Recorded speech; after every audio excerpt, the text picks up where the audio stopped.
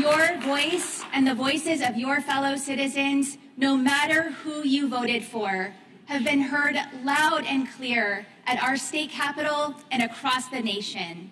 You sent a message that it's time your elected officials worked together to find real solutions and to build an Arizona for everyone. You, the people of Arizona, gave me a clear directive. Find common ground. Work with people and not political parties, and embrace the challenges that stand before us.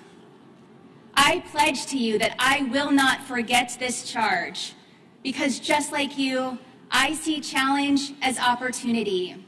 Our ancestors and predecessors embraced the challenges of their times, and now it is our turn to carry on that spirit.